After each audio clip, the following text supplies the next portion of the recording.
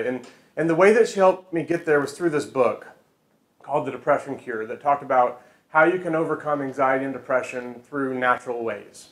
So it was, it was drinking a lot of water, eating the right foods, getting proper exercise, the right amount of sleep, and waking up at the right time, going to bed at the right time, not staying up all late all night on the computer like I had done up until then.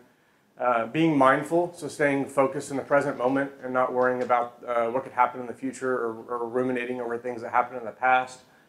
Getting enough sunlight, again, this kind of goes with sleep, but I used to spend a lot of time staying up late at night, staring at screens, not being outside during the day, and then through this I started waking up with the sun, going to bed with the sun, things like that were real pivotal.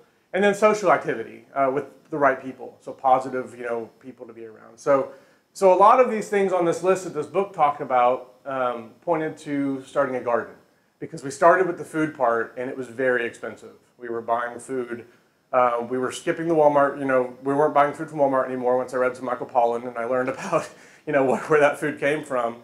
And we started buying, at organic grocery stores and farmers markets and things like that. And we live on a pretty tight budget, so it was very expensive. I love cooking, and basil and oregano are some of my favorite things to cook with, and I was spending $5 a week on basil, and it just seemed silly because I had heard a rumor that if I threw a seed in the ground, then it would just grow. So, up until then, I hadn't really focused any attention in my life on that part of the world, but like the money part of it is what led us into it initially. So that's where our story begins.